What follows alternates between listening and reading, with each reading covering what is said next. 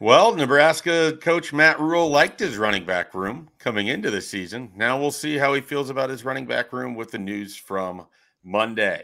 You are listening to Husker 24/7 Podcast. I'm Mike Schaefer, joined by Michael Bruntz, Brian Christopherson, and we are here to talk about everything Nebraska football after 3 weeks played so far. Nebraska down a pair of running backs with the news that Gabe, Ervin, and Rahmir Johnson will be unavailable for the duration of the season, essentially.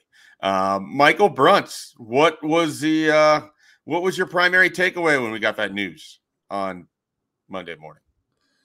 Yeah, I mean, you have a team that wants to run the ball and win the fourth quarter and play Big Ten typical football down their top two running backs. That's not ideal. And you kind of start. We could probably get into it, what their options are, but that's a group that they felt really good about coming out of the spring. They didn't get involved with anybody in the portal. They added Quentin Ives late in the class, the 23 class, with the idea that he was going to redshirt. But when you get two season-ending injuries on the same night, you can kind of get through your depth pretty quickly. But I guess the bright side for Nebraska is you have last year's leading rusher returning and a guy that has already kind of had to be the bell cow by himself. So there's a little bit of history and experience there. But yeah, I mean, there's no way to kind of slice it differently. It's tough news because I think they were kind of starting to get a good feel for a rotation and kind of how to use three backs that I think were pretty diverse in kind of what they did well. It also takes away a couple assets on an offense that frankly isn't explosive right now, losing two guys that we were playing quite a bit. That hurts. Brian, let's focus a little on Anthony Grant. What have you seen? Obviously, the fumble is what everybody knows from the first game of the season. But in his playing time in 2023, has he looked like the same back as last year? Have you noticed any differences from him? Just kind of your thoughts on Anthony Grant.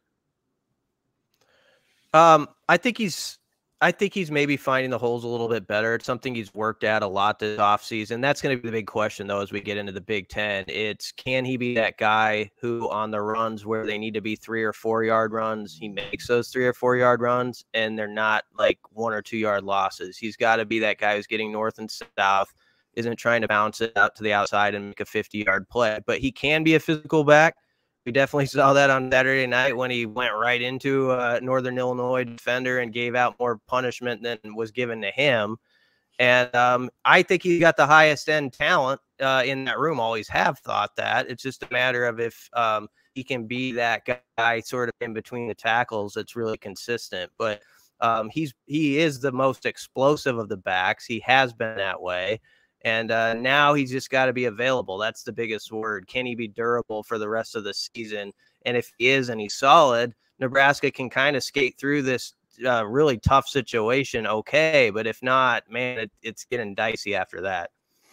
Bruntz, let's just kind of dive into that game on Saturday. Nebraska put up 35 points with its backup quarterback in Heinrich Haarberg. He made his first career start. Matt Rule's first game at Memorial Stadium. We'll get into the defense, I'm sure. But what kind of takeaways did you have leaving the stadium Saturday night, and as you think about it, kind of looking back here just a few days later? Yeah, I thought. I mean, that's the recipe you saw. I mean, that's what they want to do. They want to. I think they ran for over 90 yards in the fourth quarter. Really kind of put that game away and took the air out. You could see that 14-play drive in the third quarter, that was when, they kind of started leaning on Northern Illinois a little bit. They actually, on that drive, went more than 100 yards because of penalty yardage. But, I thought Haarberg was composed. I thought that he did everything that you would have hoped he did. I mean, he showed some toughness in running. I thought he made some throws when he had to. And there weren't a lot of situations in that game where he put the ball in a bad spot. There was one in the, I want to say, middle of the game where it was nearly picked. Third quarter. Yep. Going to the north end zone. That was the only one where you're kind of like, you held your breath a little bit. But other than that, I thought he played efficient football. They stayed on on schedule. And, I think the thing about kind of the context of that start, Northern Illinois' front, I thought was pretty good. That they gave Nebraska some trouble up front early on. They were moving a lot. They were bringing pressure. And, I think that was a good test for Haarberg and kind of what he can do. I just, you go back to the way things kind of broke out, and we'll talk about the defense, but I think that kind of an offensive night is what Matt Rule would like to see going forward. It was just efficient, complementary football. And frankly, if Heinrich Haarberg would have played like that in the season opener against Minnesota, and I know it's different games, but you probably walk out of Minneapolis with a win there. I mean, that's just, how steady he was. And I think that's kind of what you would have hoped for in a backup. And we've seen at Nebraska when they've had to go to the backup quarterback, how out of sorts that can get in a hurry. For anybody that lived through that 2015 Purdue game, anything can happen. So you kind of hold your breath a little bit, but I thought he was really good. I like that you went all the way back to 2015 when last year we watched a musical chairs game of quarterback in season in the middle of a game. So the 15 game against Purdue was the ultimate. There's no way Nebraska can lose this game, right? And then there is a way, and it looked like that. So you take on David Blau at your own peril.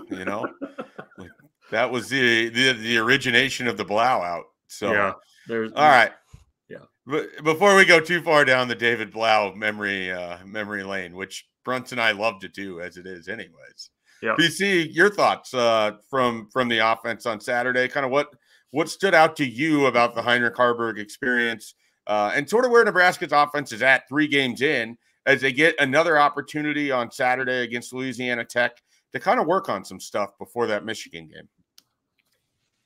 Yeah, I mean, I think they know their weaknesses. They are running for 5.14 a carry, which is a decent number, a fourth of the way into the season. But they just don't have a deep threat. That we knew that going in. It still hasn't shown up. They've tried to hit Tommy Hill a couple times and just haven't been able to do it. I thought Heinrich played as well as he could have played, and I thought it was interesting after the game when Rule said, actually, they pitched it around there more than they expected going in. I think they gained confidence in him by the way he played and saw that he's not putting the ball up for grabs or in danger a lot. And like Bruntz said, there's only one throw that I found questionable. I love how Haarberg runs it. I love how physical he is. I love how in the post game he talked about, like, I know what my advantage is. It's my size. He's a 225-pound quarterback that guys do not want to tackle. Now, he's got to be careful in some cases where he took some big hits. He gave them out, but he also was on the end of some things where he maybe could have helped his body out a little bit. As he goes forward, that's something he might want to keep in mind. But all in all, for a first start, that was about as good as he could have done. And, I thought he threw the ball better than a lot of people were expecting going in. And I think he found a chemistry with Fidone. I like that. I like that Marcus Washington's becoming maybe that guy you can get to on like that 3rd and 9 play they needed in the fourth quarter. That's going to be a big thing going forward. So we're positives from it. And as Bruntz said, this is the recipe. People can like it or not like it, but if they've paid attention all offseason, Nebraska's playing like Iowa right now a little bit. I mean, they're going to try to win the field position. They're like the drive in the second quarter that started on 8 where they got it to the 50 and then pinned them down at the 1 and then took advantage. That's going to be Husker football this year. If it's successful, they're going to do stuff like that. And a big stat, this isn't about the offense, but it's going to be if Nebraska's defense can get off the field on 3 and outs in those moments where they put a team inside their 5 or 10 yard line, like they did Saturday night. And if they can't, it's not going to go as well. But if they can be that group that just steps up to those moments, I think that can be a really successful recipe for the Huskers. Bruntz, as you sort of look at things with the passing game, and Brian mentioned Thomas Fidone, what kind of lift could Nebraska get if Fidone's able to continue to steadily get better? I mean, you look from week 1 to week 3, I think his snaps are up Obviously, his production is up. He's got a touchdown in the last 2 games, but this one came obviously in more of the run of play and less kind of mop up duty. What are your thoughts on this sort of the chance of Nebraska's tight ends kind of leading things a little bit in terms of Nebraska's passing game? Because through 3 games, it's hard to say that you've got a guy that can get you consistently 70 to 75 yards every time out. Yeah, and I don't know that that's necessarily what the tight ends will be, but I think they can be volume receivers in this offense. I mean, you look at what Fidone did in that game the other night. I mean, you hit the seam route. He made that really nice catch along the sidelines, and you can still see, like, there was a catch he had over the middle where he kind of spun and tried to cut it upfield, and I think it's probably a play that pre-injury he probably breaks and gets some more yardage from. But he got tackled, right there on the spot. And he was pretty upset with himself. I think that's kind of the last thing to come, is just the explosiveness and how do you make a short gain or make a short catch and then turn it into a big gain. I think that's kind of the next thing for him. But he's a big physical target.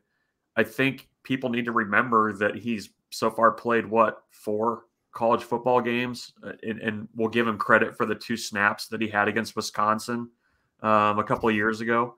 I was trying to think about what game I don't have in my brain right now. Yeah, no, it was just that one game where he came back a little quick, and you're starting to see him build a little bit and get some confidence. And I know everybody was seeing him shushing the crowd and things like that, but I think he's a guy that probably deserves a little bit of patience. When you go through 2 major knee injuries, coming back from that's going to take some time. But I think you can kind of start to see that he's playing with a bit more confidence, and he's certainly always been a confident guy. So I think that tight end spot needs to be a little bit, more of kind of what we were maybe expecting Billy Kemp to be with the short catches and things like that. So, maybe that's something that they can continue to kind of build on. But it feels like Fidone especially has a really good rapport with Haarberg. They just felt like they were really in sync in that game. So I'm eager to see if that continues. BC, Bruntz mentioned patience. How do things now look 3 games in for Nebraska's offensive line, second year under Donovan Raiola, and a lot of the same pieces, but we're seeing a little bit of movement with some of those guys up front. Yeah, I think it's been okay. I'm not going to go too far with that and in praise. I think they've done sort of what they've been asked to do in some of these games. Like Minnesota, if you go back to that they were grinding away into the 4th quarter, and we go back to this all the time. But without the fumble, they do end up probably with 230 to 50 positive yards rushing, and they grind out a win just as they had spoken about all offseason.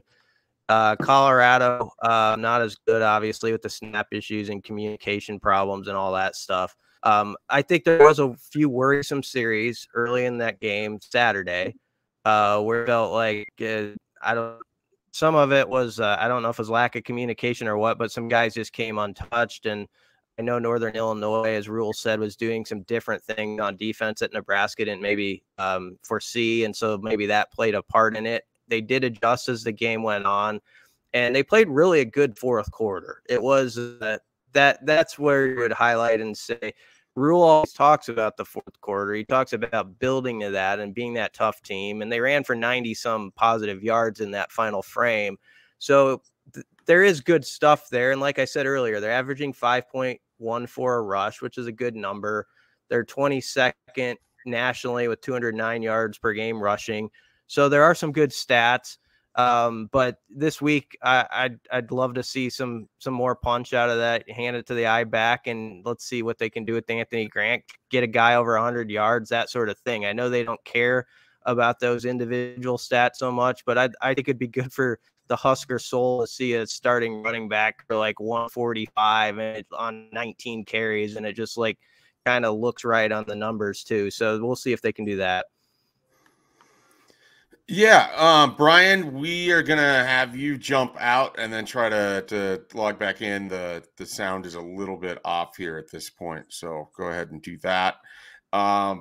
Let's everybody take a break. We'll make this a good time to pause, and we'll come back. We'll see if we have Brian Christopherson with us. We'll still have Michael Bruntz, and we'll still be talking about Nebraska football when we return. All right, Bruntz, let's dive into the defense. Nebraska's defense had, I mean, it's tough because you have to put in the context of it being Northern Illinois. I think it's tough because you need to put it in the context of it being Rocky Lombardi. They had one of the better performances, frankly, we've seen out of Nebraska's defense. I mean, you look at yardage allowed, if you look at, just how they went out and played, obviously 3 points came, as a result of that fumble inside the 5-yard line. And the other 8 points came at the very end against guys that are just getting their feet wet in college football. Nebraska's defense did exactly what I hoped that it would do, and it didn't have a letdown game, and it came out and it played really well against Northern Illinois. What were your thoughts on what Tony White's group went out and did on Saturday in Memorial Stadium? Yeah, it was one of those efforts where you're watching it, and it was fun watching defense. This is a group. Comparatively, it has been more fun watching the defense. All 3 games this year. That's a low bar. But no, I think you can I think people can appreciate how they tackle, how they rally to the ball. I'm trying to think in the last couple of games, Colorado was a little bit less this way, but there haven't been a lot of situations so far through 3 games where an opposing receiver makes a catch or a ball carrier's in space and there's not more than one defender around him. It's almost this season been a little bit surprising whenever a guy doesn't go to the ground the first time that he's met with a defender. And the other night, it felt like one of those efforts where you don't really realize how dominant it was until you kind of go back in the fourth quarter or after the game and start looking at stats, and you're like, oh, wow, they really did have that game in complete control. Like you mentioned the field goal, Northern Illinois didn't run another play in Nebraska territory until that last drive. That's how good they were. The fact that they had Cam Linhart, who only played, I think Brian had him at 6 snaps in his snap count thing. Blaze Gunnerson, the same thing. Both those guys have been battling injuries. So you have to go to A.J. Rollins and guys further down your depth chart that, you probably felt good about, but, maybe with everybody healthy, they wouldn't be such a big piece of the rotation. And those guys were disruptive and played well. I mean, I think it's pretty impressive the number of guys that Nebraska's playing on its defense right now, and you're not seeing much of a drop-off between whoever the starter is and the next guy. At that jack spot, Mekhi Bear's there now. Chief Borders played a lot. MJ Sherman comes in, and we were even talking in the press box. MJ Sherman played much today. A drive later, he comes in and gets a sack. It's like, oh, there he is. And then, I think we probably need to highlight the work that Nash Hutmacher's done so far this season. He's wrecking shop in the middle of that defensive line. And Pro Football Focus doesn't believe it. Yeah, well, I mean, that's not surprising, but Northern Illinois had a lot of trouble early in that game with the cutbacks weren't there, obvious passing situations, whether it was Hutmacher, Ruquan Buckley got in there and did it too. They were doing a great job of collapsing the pocket from the interior line. It was just a really, really good effort. And, it is Northern Illinois. They were overmatched, but you're seeing week to week a building of this defense, and you're seeing new players emerge with each passing week that are having bigger roles. And I think that bodes really well going into, we're talking about this, a schedule where there's going to be a lot of close winnable games. And I think that this defense, though it's early, is the group that you can really lean on to, kind of carry you to some of those wins if the offense is having an off day. Yeah. And I think one of the remarkable things is how it just sort of seems like they can plug in a piece. Like you mentioned, AJ Rollins, he went in, and it's not like he was Reggie White or anything out there, but he went in and he was really solid. So I guess my question for you, and I don't want this to just turn into a bunch of hyperbole, but my question for you is, when is the last time you remember a Nebraska defense where it felt like you could plug in this many different players and it wouldn't, break, basically? Yeah. Like, I guess I don't know how exactly to explain it, but in back-to-back weeks, you have Mekhi Bayer stepping in because he earned it with the Minnesota performance on special teams, great against Colorado. You have AJ Rollins stepping in because of injury, really good against Northern Illinois at a position that he just started playing this past spring. So, I mean, he obviously played in high school, but you know what I mean? He just started playing at the college level this past spring. Is there something about Tony White's defense that just allows for, these guys to pick it up and step right in right away? Well, I think part of it is that there was always depth there. Like, I think they've got guys on that side of the ball that can play. I think there's Tony White's defense, I think, is complex when you're having to go against it. I think there's also a simplicity to it as well, where you can kind of plug and play guys kind of make the defense their own a little bit. And I think part of it's just attitude. I mean, I think they were helped by the fact that they tackled a lot in the spring. I think especially early in the season, you're seeing the benefits of that, of guys being a little bit more efficient with their tackling. But beyond that, I just think that Tony White's a really good teacher, and you have to remember, this defensive staff did not come with Tony White. Like, they were all learning this defense for the first time too in the spring, and then having to turn around and teach that to their players. I think, there were some questions maybe about who Matt Rule had on his defensive staff and some guys that maybe lacked experience at the college level. But I think that they have good assistant coaches on that side of the ball. So it's all of that. I mean, I like you, don't want to make it a ton of hyperbole, because I still think there's areas for improvement there, and you want to see it against, some more Power 5 defenses. But I think and takeaways. You want to see some actual takeaways. You want to see some takeaways. So, they're on a great trend, and they're going to have to keep it up. And this week is going to be a lot more of a different challenge, where it's going to be more of a Colorado type game. Louisiana Tech's going to air it out. They're going to play tempo. They're going to try to run as many plays as possible. So a little bit of a different challenge from what they saw this past week against Northern Illinois. Yeah. What's interesting with Louisiana Tech is they are in their own sort of quarterback situation. They benched Hank Bachmeier. Got hurt. You got hurt, or they benched him?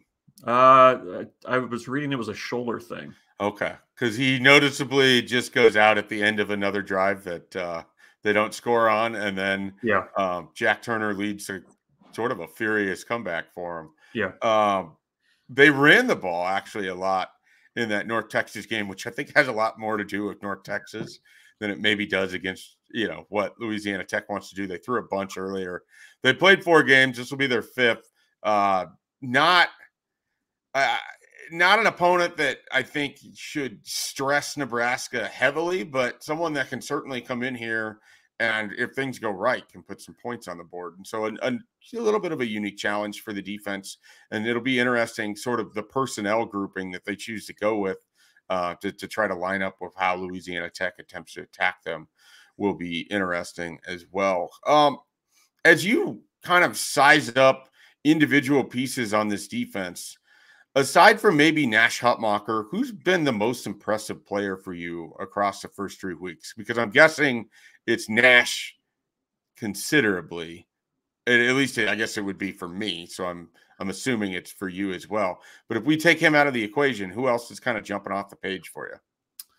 Yeah, I was curious coming into the season about the John Bullock hype, right? Like, this is a guy that had been primarily a special teams standout. They move him to linebacker. He gets a single digit. He's a black shirt. Matt Rule's talking about how he's a Sunday player. And you kind of want to see it. And he, more than anybody on that defense, I mean, he hits. Like, he really hits. He's also super consistent, right? Like, he's just in the right spot. He's always around the running back or the ball carrier. Sorry, go on. Yeah, I was saying he plays well in space with the background as a defensive back too. And, he's doing that at a position and splitting reps with Rahmir and Heinrich and those guys. And linebacker, I need to go back and see what was said at preseason, but that was the group that I think everybody was kind of like, okay, it seems like they've got a lot of depth there, but how's this actually going to work? What's it going to look like? I think he's really been a standout to me with the way he's played early on. On the back end, I was a little skeptical of Deshaun Singleton and Omar Brown just because we hadn't seen either of them much at all at Nebraska. I think both of them have been pretty solid as a safety duo back there. Omar Brown, you're starting to kind of see what we had heard about him at Northern Iowa, just given the opportunities. So that's been good. Is there anybody I'm missing? Like who's kind of stood out to you to this point?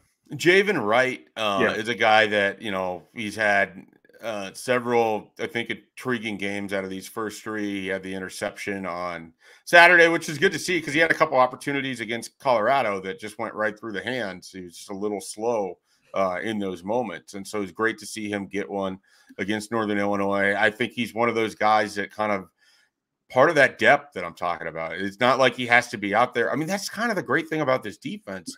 Nobody has to be out there for every snap if you have, enough complementary pieces that can give you these breathers. And then the great thing is, in theory, and these are always, in theory, and it's easy for people like me to say when we're not the ones out there, but the idea being you get the guys sort of best reps when they are out there if it's able to be a little bit condensed that way. And so I think that has helped as much as anything. But Javen Wright kind of stood out to me.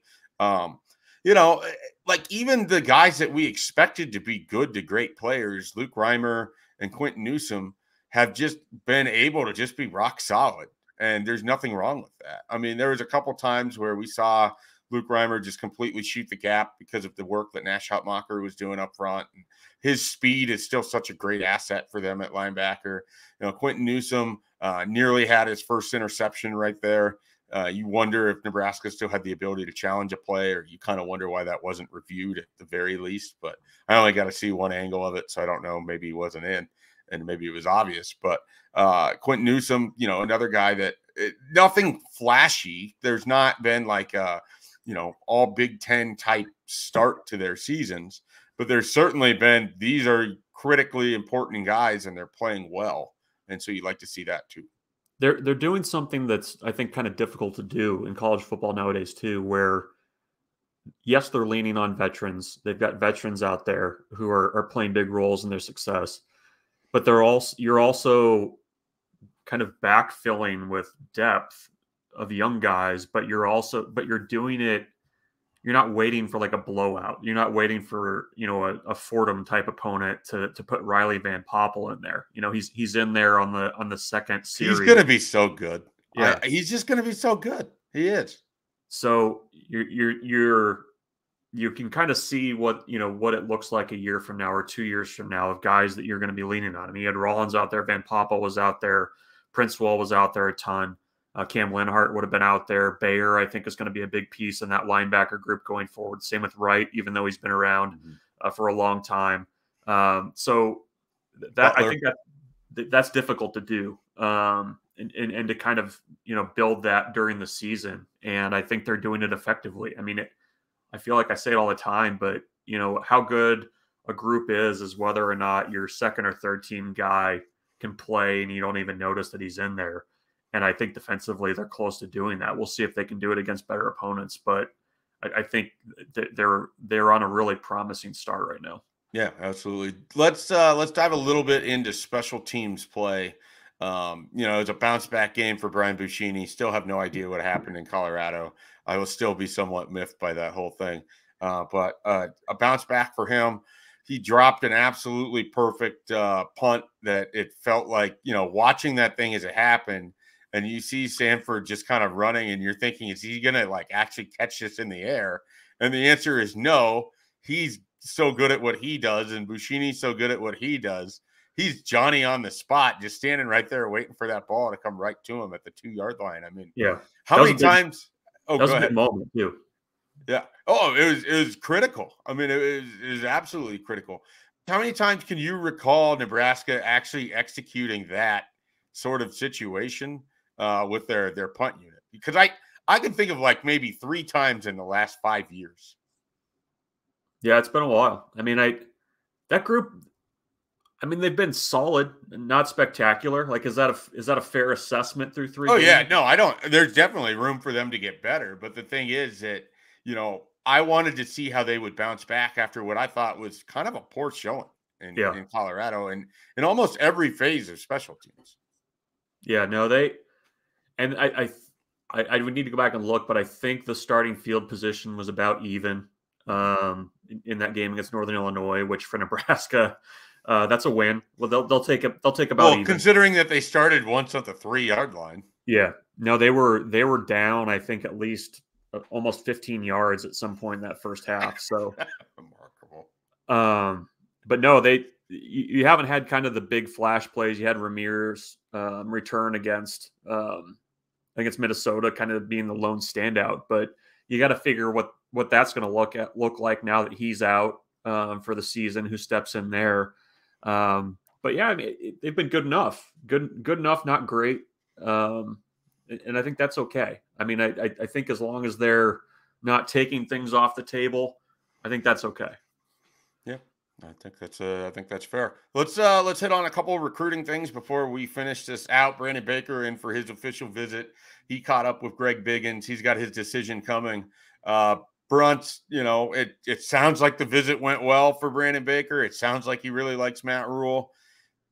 What % chance would you put on this? Would you get it? Can I get you above 10%? I was gonna say less than 10.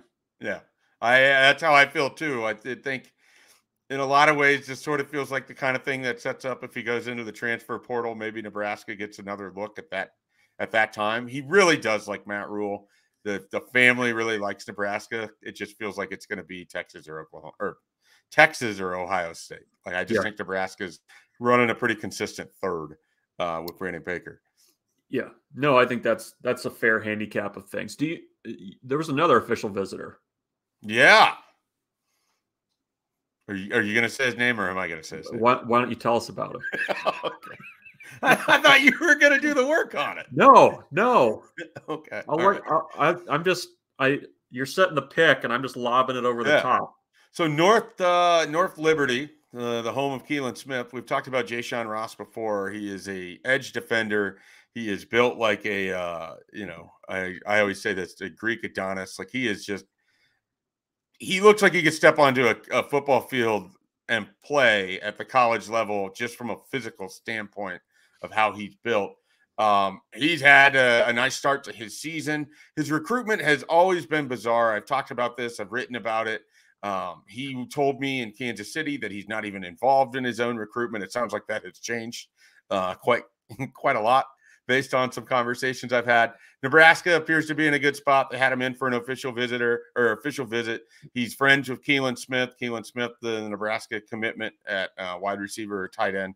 And this is a situation where, I think Nebraska would like it to end quickly. Sorry if you hear Slider. He's come right over to the microphone and is trying to get on the show. He has an opinion on what's happening right now. But Jay-Sean Ross is also interesting because a lot of teams that were recruiting him or had reached out to him have now moved on. He kind of like at one point in early August insinuated, hey, I'm open to anything. It's kind of making it seem like no one was really reaching out to him. We know Nebraska's interested. And now Wisconsin is another team that I guess is coming in pretty hard for Jay-Sean Ross. So they just offered recently.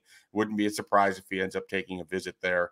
And this now went from, hey, Nebraska's got a kid in Kansas City. This could be pretty interesting to, you don't want to see that kid playing for Wisconsin because we know what generally happens when Nebraska loses these types of battles. Those kids go on to be pretty good. And Jay-Sean Ross, I think, is someone from both the perspective of the Kansas City area. You want to keep building inroads there. Also, just a guy that I think has the ability to be a difference maker off the edge, and you can never have too many of those players. So it was very interesting to see him pop up as an official visitor. Last thing recruiting-wise here, Caleb Benning, his timeline has moved up from the end of his high school season, which would have been in late November, to it looks like this could happen between the now and the end of the month of September. Bruntz, it sure feels like Nebraska is going to walk away with a commitment here of a legacy in Caleb Benning. What kind of lift do you think that kind of provides, both how people feel about Nebraska's recruiting class and then just what he adds on the back end in a secondary? Again, it hasn't happened yet, but it sure feels like it's headed Nebraska's way. No, I mean, he's he plays at a school with a lot of recruitable prospects at Omaha West Side. I think that helps. I mean, you've seen him play multiple times this season, I believe. Just once this season, but once, okay. But I think he's far outplayed what his rating is from most recruiting services. I think he just has a feel for the game that allows him to play faster, and it has been the best player on the field when there's been a lot of good players on the field. So I think he fits, what Nebraska looks for in a safety. I know that Evan Cooper has a ton of interest in him. Nebraska's never wavered in that. And, I think that's, it would be a good win for Nebraska, even though it seems like perhaps there's not a ton of other options out there for him right now. I think Nebraska's in a really good spot. So, is there anything I missed there? You've seen him more than I have. So I see a guy who feels like a pretty good fit for this defense. I mean, he's someone who has absolutely no concern about coming up into the alleys to hit. He is someone that is going to, fight for every opportunity to get on the field, whether it's special teams or in the flow of the defense. It just feels like one of those good fits, and it's not remotely a surprise to me, kind of, knowing Caleb certainly more than I know Evan Cooper, but the personalities of both of those individuals, Nebraska's defensive back coach and Caleb Benning. But that's a pretty good match right there. I think that they would work well together, and I think Nebraska would stand to benefit from that. And it would kind of put to bed, a little bit of angst that some people have felt regarding, where things are at in state, because at that point you've largely locked up most of the best players in the state for this year. You are in a good spot, moving forward in 25 and 26. There's a handful of players that are already hearing from Nebraska in that regard. And, here's the thing. They had, what would you say, conservatively 35, 40 kids on campus for their first home game of the year. And so that they're going to get more opportunities to keep bringing players in, whether they're from in-state, whether they're like Alex Mansky and CJ Simon, top guys that they like for 2025 that are from Iowa and Oklahoma, respectively. As we expected, as we saw, Bruntz, multiple kids from Texas from the 2025 class and beyond were up for the visit weekend. So recruiting, while it might be starting to slow down for 2024, it is going to pick up exponentially for what they want to do in 25 and 26 and beyond. I know the 24 class is for the most part wrapped up. Their numbers wise, they're going to be a little tight in terms of what they can add. But what do you make over the last couple of weeks? I mean, the last couple of weeks, you've seen Nebraska make a few 24 offers that were outside of the guys that, the Bricks, the Bennings, the guys that you've kind of been watching for the last few months. Do you expect to still see Nebraska pursue some senior film guys? Because it seems like that's the types of offers that we're seeing going out now. I think when you look at the sort of guys that they offered, and you hit on something that I was actually planning on sort of touching on and writing on this week. But if you look at some of their recent 24 offers, those guys have been putting out, their first 3 games, their first 4 games. They're having good starts to their senior year. And we know that this staff still wants to put an emphasis on senior film. We know that they want guys like an Eric Fields, like, others that kind of pop up that play well as seniors because I think they view that as a potential advantage in the market. If everybody's doing one thing, you got to have something else that you can sort of use to your advantage. And the walk-on program has always been one of those for Nebraska.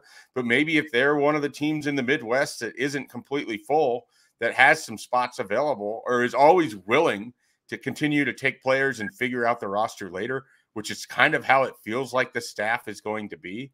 That allows them to find a gem or two that other people aren't looking at, or, might end up at a group of 5 school or a lower level Power 5 or what have you. And I think that's smart. And whether it's somebody like an Anthony Rizak that you're keeping tabs on in state, the big offensive tackle from London, NFL offensive academy, NFL academy over there in England. I mean, so it's near and it's far. I mean, that just tells you that these guys are always going to be looking to add talent to their team. Yeah, that'll be interesting to follow because, like you said, I mean, you're at that point in the year. I'm not going to be surprised at all if you start seeing a 24 that pops up on campus for visits over the next couple of weeks, just because you're at that time in the fall and you're getting that senior film starting to roll out. We're at the point where there's going to be an official visitor and we're going to look at each other and it's going to be like, who the hell is that guy? Yeah. Like that's going to happen. And so I'm already mentally prepared for it. So I would anticipate everybody else should be too. If you enjoyed today's conversation, guess what? You can find a lot more of that stuff, more in written form though, at Husker247.com, where we have everything covered Nebraska football related, whether it is the upcoming game against Louisiana Tech, whether you want something deeper, looking at the rosters, if you want to go back, look at the snaps, look at everything.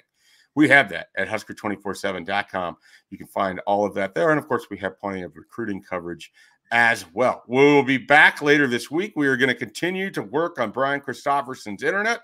We're going to try to get him involved, and we are going to return for a Hypecast as we get you fired up for Nebraska's attempt to get to 500 as they play Louisiana Tech this weekend. We have a special guest and everything lined up. That'll be later this week. You will get that on Thursday. For Michael Bruntz, for no longer with us, Brian Christopherson, I am Mike Schaefer. We are Husker 24/7. We'll catch you next time.